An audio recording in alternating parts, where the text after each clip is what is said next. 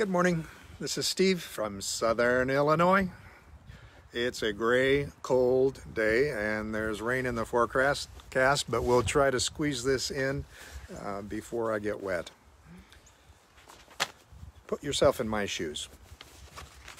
20 years ago, I, as a doctor, volunteered halfway around the world. A few days after I arrived there, I got called to the hospital. A mother was in labor, premature labor, and the baby was struggling. The nurses had detected fetal distress and they wanted me to come and consult. My immediate reaction was, get the OR ready, let's do a C-section, let's save this baby. I gave the orders, but nobody moved. Finally, the nurses said, Dr. Scott, we don't do that here. This baby is going to die anyhow. We have to save the mother. A few hours later, the baby was born, stillborn, and I was in shock. I didn't know how to make decisions. I didn't know how do you take care of people when you are making decisions to let babies die? The next night I was called to the hospital again.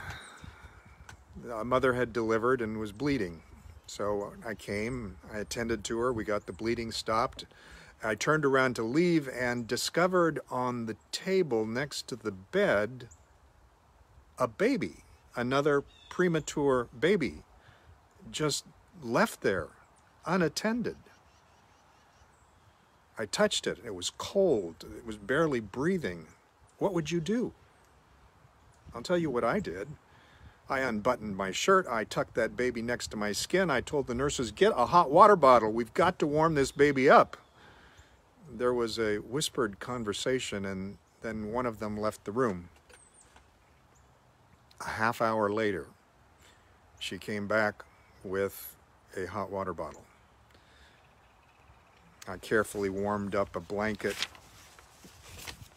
with the hot water bottle, wrapped it around the baby, put the baby into a bassinet, taught the nurse how to measure the temperature every 15 minutes and adjust the distance of the water bottle from the baby to keep the temperature constant.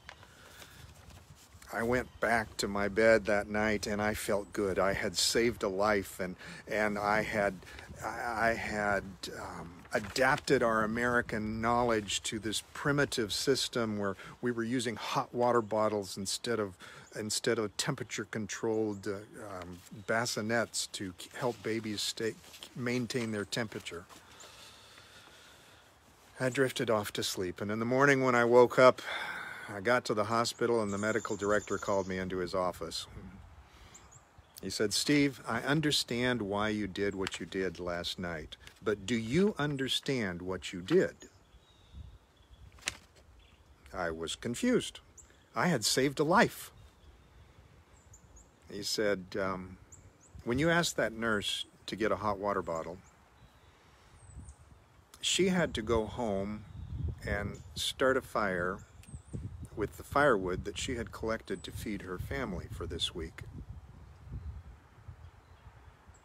She warmed the water herself at home.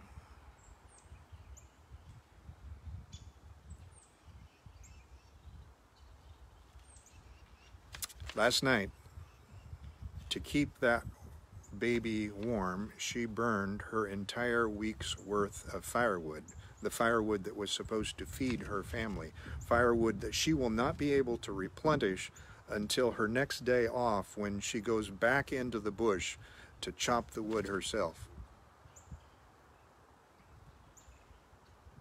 Now the staff are not going to let that family starve. They are going to either feed that family or loan them firewood, but that means the entire community is going to run out of firewood before the end of the week. Because you asked that nurse to check the temperature every 15 minutes, she did not have time to administer medications or to monitor the other patients. This morning we found a patient dead in their bed because they hadn't had the nursing care. Now you understand what you did.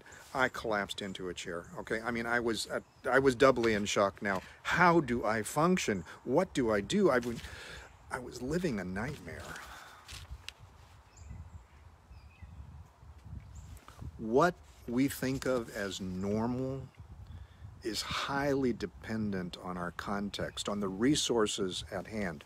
Do you remember back in the day when the milkman used to come and deliver milk door to door? The milkman disappeared when we bought refrigerators to put into our house. Or what about walking to church? Do you remember when church was close enough that you could just walk to church? Cars have transformed our church-going habits just as much as they've transformed our work habits and our shopping habits. Times have changed. Our expectations have changed. Normal has changed. But take away our refrigerators, take away our cars, and a new normal would have to evolve. It would be painful, it would be fitful, we would scream and kick, but a new normal would have to evolve. 20 years ago, when I stepped from my world here in America into that world,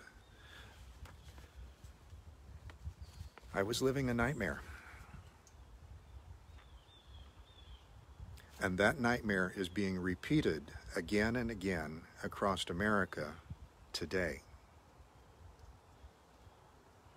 Put yourself in my shoes again. I'm a doctor. I'm working in a rural emergency room.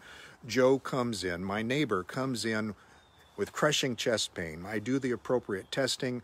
I determine that he's having a heart attack. I can administer aspirin. That's the first thing you do with a heart attack. Saves lives, some. I can even administer clot buster medicine to dissolve the clot and get rid of or get blood flowing back to the heart again. But that only works about 40% of the time. And standard of care is that if I administer that medicine, I need to immediately transfer him to a larger hospital that has heart cath capacity that can do emergency heart surgery. So I pick up the phone and I call my closest heart hospital. Sorry, we don't have any beds. We're not accepting transfers. I dial the next hospital. Same thing. The next hospital, the next hospital, the next hospital. Today in America, sometimes heart patients are having to be transferred 6 hours drive away. Think about it. How far would 6 hours of driving take you? That's how far hospitals and patients are having to transfer via ambulance to get people to the appropriate level of care because the hospitals are full. Here in Southern Illinois, for more than half of this week, we have not been able to transfer patients. Now, don't get me wrong. That doesn't mean we just shove them in a corner and say, you die, can't do nothing for you. No, we use the tools that we have available. We use them absolutely as much as we can. Our doctors and our nurses are fighting for lives. Knowing that they are unable to deliver the standard of care that they could 1 week ago, and that people are dying.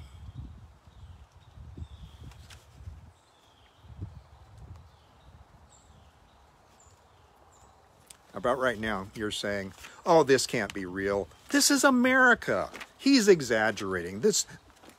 Trust me, it is happening, and I'm not exaggerating.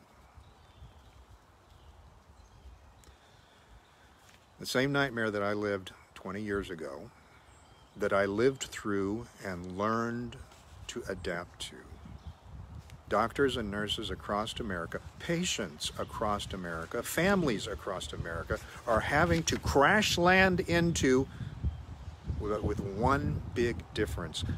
When that happened to me, I was surrounded by people who had already adjusted to the situation, who had learned how to best take care of people, who knew that they were being good doctors and good nurses, even though they didn't have the resources of an affluent nation. Today, our doctors and nurses don't have that advantage.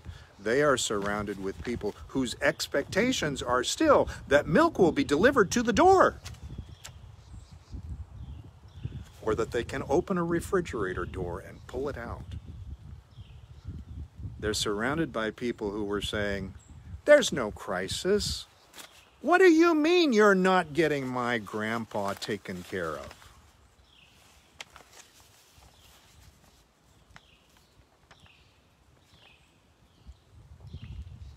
Now don't take me wrong here, okay? We're in a hard situation. And what I experienced 20 years ago, those people who had adjusted to the situation, they weren't calloused. They mourned those babies who died unnecessarily. Those fathers who died from heart attacks that could have been prevented if the resources had been available. They mourned them, but they didn't condemn themselves. Today, we have doctors and nurses committing suicide because they feel evil. They feel hopeless and helpless.